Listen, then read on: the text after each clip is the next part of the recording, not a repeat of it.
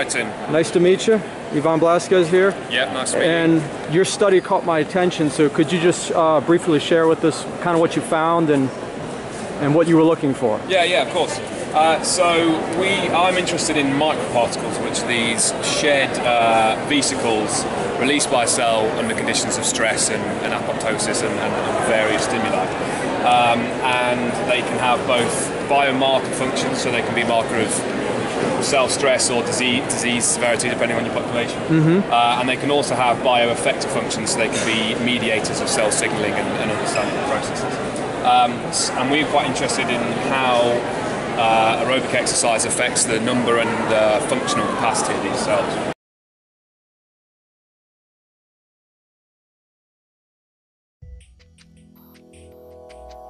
Circulating microvesicles are small, membrane-enclosed structures that are released into the extracellular space by a variety of cell types, including endothelial cells, epithelial cells, platelets, and additionally, tumor cells. Once released from the cell, circulating microvesicles can be detected in a variety of body fluids, including urine and in the blood. Each circulating microvesicle contains proteins and RNAs that are representative of its cell of origin, including surface and cytoplasmic proteins, messenger RNA, and microRNAs.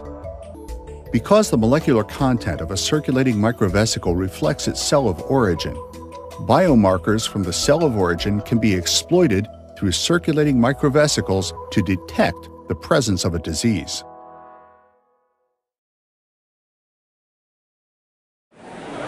So what we did a very simple study. We took 15 male kind of student age people, did an exercise trial, which was an hour of running at 60 minutes at 7% VO2 max, versus a no exercise control trial. They were running for 60 minutes? Yeah. Oh, wow. Yeah. So what was the intensity? Relatively fit. So 70% VO2 max. Yeah, so it's a pretty decent. Yeah, that's moving. Pretty decent exercise trial, yeah. And versus a no exercise resting control trial. Okay. And we took blood samples pre-exercise, post-exercise, and an hour and a half post-exercise. What we did is, on those 3 time points, we did flow cytometry analysis of microparticles. And what we were looking at is total microparticle number, and then microparticle number from various different cell types. So we have neutrophils, monocytes, endothelial cells, and platelets. On each of those 4 cell types, we're also looking at tissue factor expression, which is a protein that can facilitate thrombosis. Wow. And this is all kind of also connected with inflammatory response? Yes, yeah. So I'm primarily interested in inflammation, so this is a kind of another avenue which exercise can And what was found? So what we found, as expected, we saw an increase in total microparticle number after exercise. Primarily that's just because during exercise you get hemodynamic stress caused by increased blood flow, which effectively activates the cells, stresses the cells, and these microparticles burst out. Acutely, it's an acute. Yeah, it's an acute effect. More interestingly, what we did see in the total microparticles and neutrophil and platelet-derived microparticles, what we saw was a decrease in the percentage of those particles expressing tissue factor. So we're going from around 40% in the pre-exercise trials to around 20-25% in the post-exercise trials. And we think that represents a reduction in the ability of these cells to induce thrombosis. We haven't done a functional thrombin assay, unfortunately, which is the next step, and that will correct. So, yeah, what we think we're seeing is a very nice anti-inflammatory, anti-thrombotic effect of this exercise. Wow. The next step for us would be to take this on to some patient populations and do some clinical exercise research as well. Oh, sure. Really investigate the populations that would actually be at risk of thrombosis. Absolutely, yeah, gotcha. And this was in a healthy population, so you don't want to move on and test this in a population that is higher risk for thrombosis. So my area of research, which would be therapeutic. Exactly. Yeah. I'm primarily interested in renal disease populations. Mostly dialysis patients, which obviously do have elevated thrombosis and coagulation and atherosclerosis. Way beyond the healthy population. So All right, looking sir. to investigate whether this is an avenue. Patrick, thank you very much. Thank you. Was this for your doctorate or master's? Yeah, I'm a final year PhD student. Oh, okay, fantastic. So, Dr. Heighton then. Hopefully soon. Yeah, well. Give me 6 months. Okay. All right, well, when you see this video, it'll be hindsight. Yeah. You'll be a doctor and you'll say, all right, it was cool. All right, thanks. All right, you guys, so I got a lot of content for today. Today's Wednesday, and it's day 2.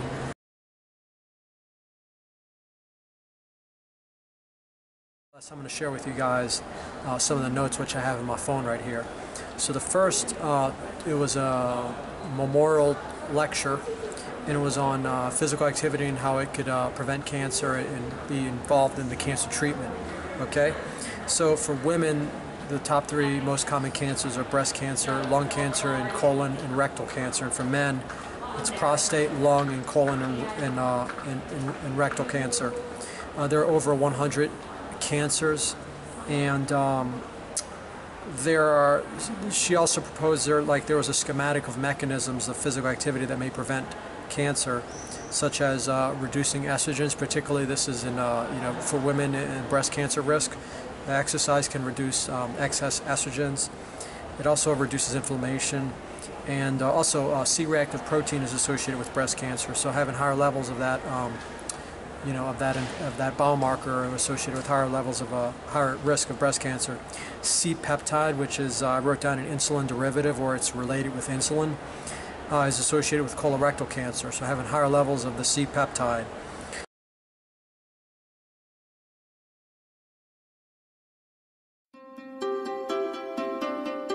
My name is Nigel Brunskill. I'm Professor of Renal Medicine at the University of Leicester. I'm a clinical academic and I look after patients with kidney disease.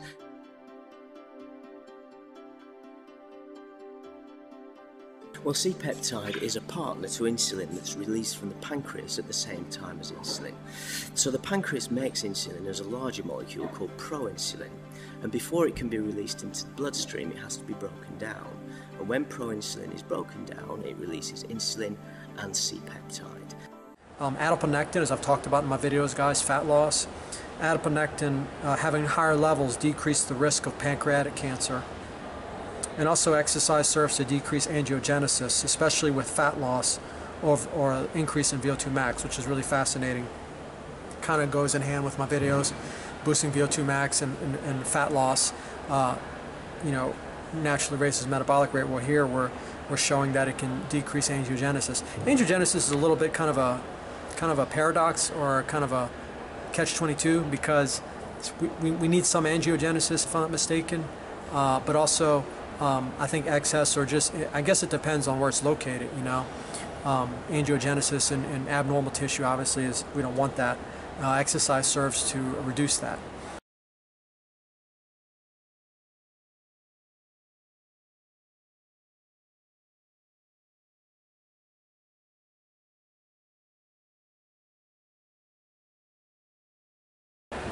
Prolactin is another biomarker related with breast cancer risk, and that prolactin is decreased if VO2 max is increased greater than 5%. So let's move on.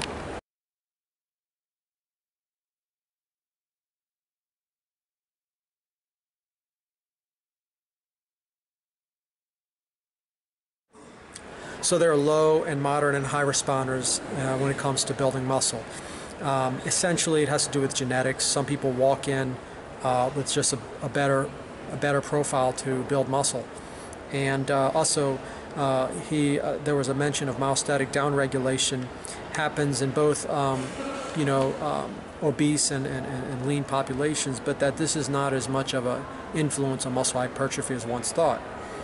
Unloading, or basic unloading, like taking weight off or bed rest, decreases protein synthesis, and proteasome activity, particularly beta 5, is increased in unloading or disuse, which is obviously leads to atrophy.